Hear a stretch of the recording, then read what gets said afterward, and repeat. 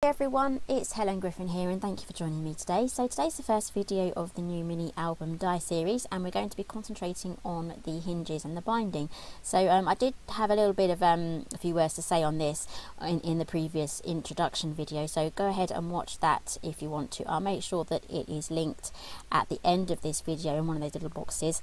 Okay, so I've got one here that's already made up. This is the larger one and we're going to be making up the smaller one today, and I'll be showing you exactly how to do that, and we'll also be attaching our outside covers, which I'll discuss that as we get to it. So here I have the small ultimate binding and here I have the large one. So this is all available at Craft Stash, and everything that I'm showing you today will be linked down below, but this is basically a quick instructional video on how to get the binding put together. So let's grab the dies from the small one, and the large one is exactly the same. So here we have our curved spine cover. So this is an optional extra, you don't actually have to use this, so that is just for decorative purposes.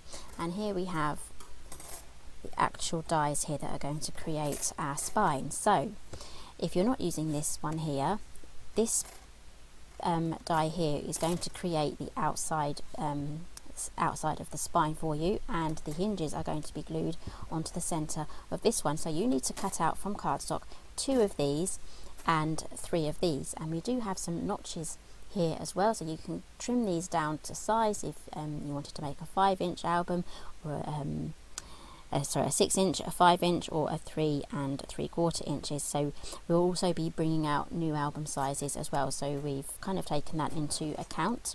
Right, so another thing I do want to add is when you put these through your die cutting machine, do tape these down so that they stay in place, and I would definitely recommend adding your tape along these strips here, so one on each side. So you would add one along this strip here, and then another one. This is just masking tape. This is low tack tape, so add it along the long edges like that, and on this one here add the tape along that edge there, and then when you're cutting these ones, add your tape here and here. So I've got all mine pre-cut and ready to go, so let's just quickly tidy up, and I'll bring in my pieces of card. Okay, so I have the larger piece there and 3 of the small ones, so everything is all scored for you, it's all tapered, it's all ready to go. So all you have to do is use a bone folder. I recommend a bone folder for this. So this is really quick and easy. There's no calculating and writing down numbers and referring to your written down numbers once you've got them. You can literally just go ahead, run them through the machine and then glue them together. So we're now ready for gluing. So I'm going to be using Cosmic Shimmer, one of my favourites. It is nothing like PVA glue, it's a wet glue, and basically it dries clear. It's called Cosmic Shimmer, but it does actually dry clear, and it also dries pretty fast as well, so it's absolutely perfect for your 3D projects. I use this on my boxes, mini albums, because you know you're not going to be standing there or sitting there for ages holding everything down. So this is our central one. We're going to put this first one in the center.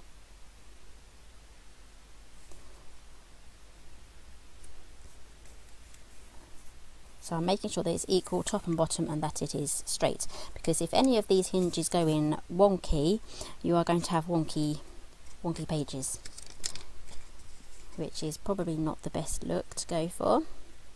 So I'm just adding some more glue here. So we're going to add this one to this edge here, and if you are wondering about these lines, I did briefly go into it in the introduction video. So basically you can trim up these dotted lines to change the size of your binding if you have a particular size you want to go for. So you really won't need to adjust these for using this binding with the mini album dies. But when you move over to the larger one, which I have here, you may need to cut these down to size if you want to use it with any of the gift bags and things like that, and the landscape gift bag album, and yeah, the landscape album. So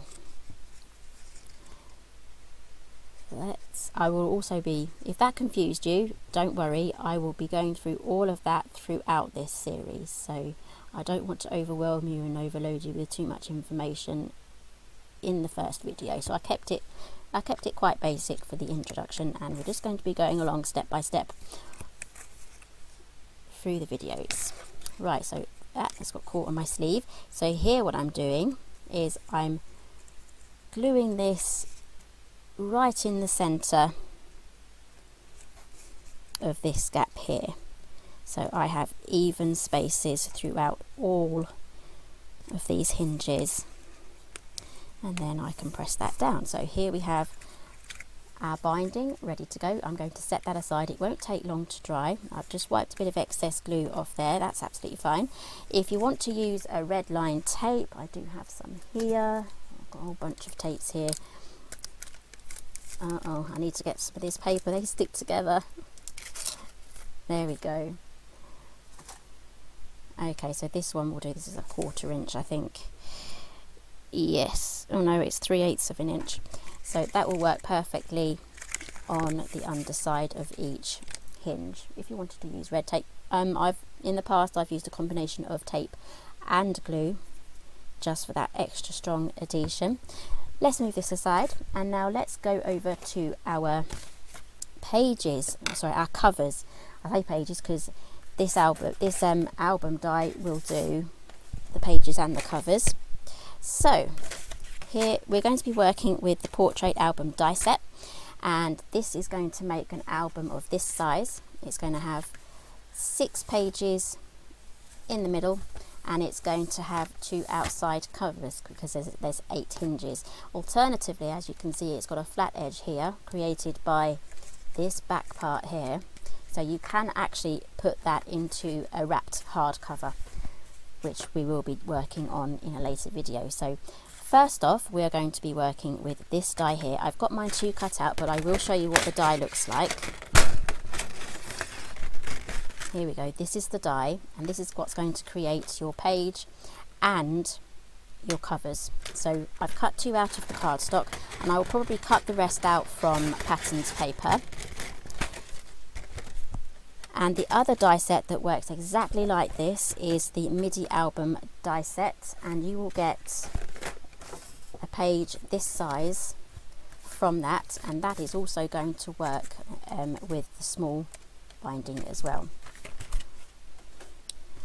So those are the die sets we're going to be working with today. So it will be the portrait album die set and the small ultimate binding. So I've cut 2 of these out from cardstock. I've used Creative Expressions, I think it's 220 GSM. This is the Foundations card range, and I absolutely love it. It works beautifully with my dies. So what I've done is this die will do the cutting and the scoring. So all we have to do now is glue those together. So first we're going to just glue the flaps down. So there's 1 flap on each section. Again, you can use red tape if you want. I find it quicker to use glue. As you can see, that is holding. So I can now leave that aside to dry. And now let's get the other tab on.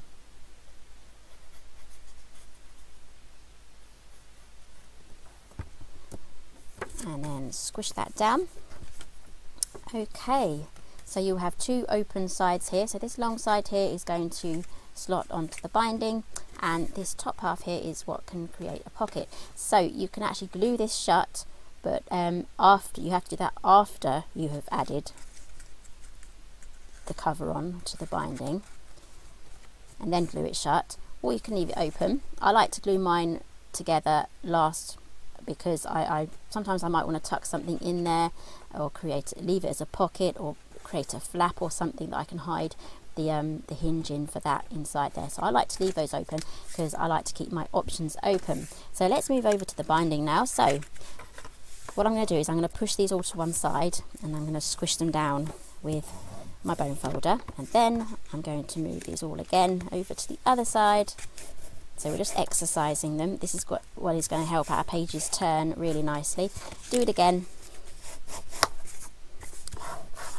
So we're just encouraging all of these folds just to go left and right. Okay, so we'll have all these in the middle here. So we're going to be working with the two outside flaps, and what we're going to be doing,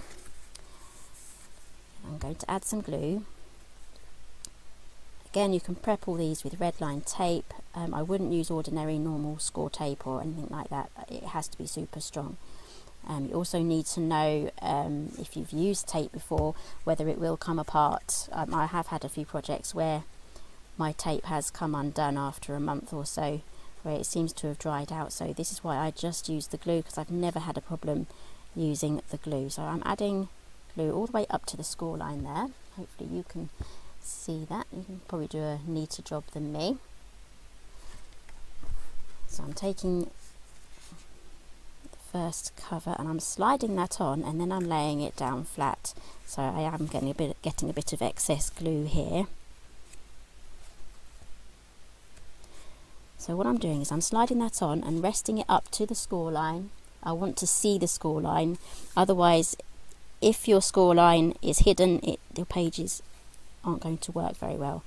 So let's just check on the other side. I can see that has gone in okay, and now I can press down, and if you have any excess glue you can just rub that off, and if you have one of those special eraser things, you can just rub that off. If I think it's the Mono eraser by Tombow, like a sand eraser.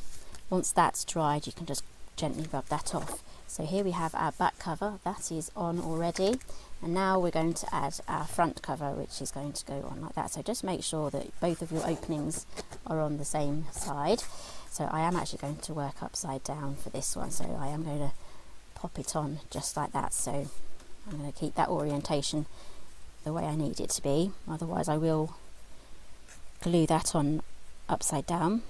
I have done that before, made a upside down book, and all the pockets were at the bottom and all the papers were facing the right way up. So yeah, scrap that one. Okay, I think what I did was I just glued all the pockets shut and just had an album without pockets. Okay, do exactly the same. I can see the score line, gentle press, check the back, that all looks good. So now I can just press that down, use bone folder and get rid of any excess. If you really don't like glue, just use the red tape, but it may take a bit more practice getting everything exactly in the right place, because I know that using the red line tape really you have to get it first time. Okay, so that is the basic album done. So we have our covers just like so, and we have our hinges all ready for our pages. So in the next video we are going to be covering the pages on the inside, so I'll be just using the same die that I used for the covers, and I'll see what else I can stick in with that video as well. So with the spine, I'm going to prep this as well. So what I'm going to do is I'm just going to fold the two outside score lines, because this has lots of score lines throughout it. Hopefully you can see that. That is going to help it curve. So you should end up with something like that. And now what I'm going to do is I'm just going to take my finger in like that, and then I'm just going to gently curve that around, just gently pushing like that, and that is creating a bit of a curve. So do it on the other side, and then towards the center, and you should have something that looks like that. Okay, so I'm not going to add that on because I want to keep my book nice and flat while I decorate it and have it open and add the pages, because this is curved. And then what I do when I always decorate the outside of my albums last. So before I add my papers and the inside is finished, I will glue it on either side of the front covers, and then we will have a decorative thing. So you can have an optional bit of felt in there, or something nice, or a bit of fabric or something like that. And or you can literally just you can use an edge die along here. This portrait album die set does have a lace die there, so you can actually put this on over your paper and then use one of these dies over the top just to cover the edge. So there's loads of options on how you can put this album together. So thank you for joining me today, and I look forward to showing you how to put the pages in.